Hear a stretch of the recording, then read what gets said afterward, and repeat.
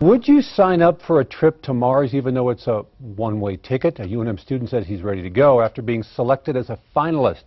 Tonight he told Action 7 News reporter Laura Train why he is willing to leave Earth. Over 200,000 people applied for just 40 seats on the Mars 1 mission. A New Mexico native, Zach Gallegos, just learned he's one of only 100 finalists. When I got the email, I was really happy.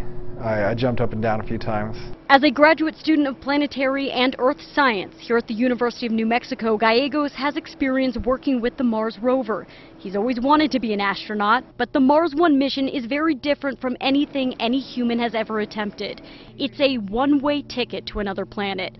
We asked Gallegos if he had any apprehension about never returning to Earth. I've thought about not going, but that worries me more than going.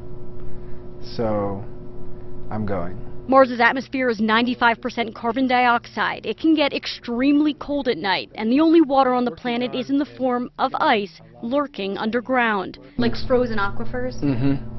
And eventually, if Mars ever warmed up again, these poles might, lose all their water and it would go to this area, which is an ocean. But Gallegos tells me he's not too worried about whether Mars can support life. He says it's just a stepping stone to reaching other solar systems that might have planets like Earth. And even if he doesn't make the final cut, he says he's going to find a way to get to space.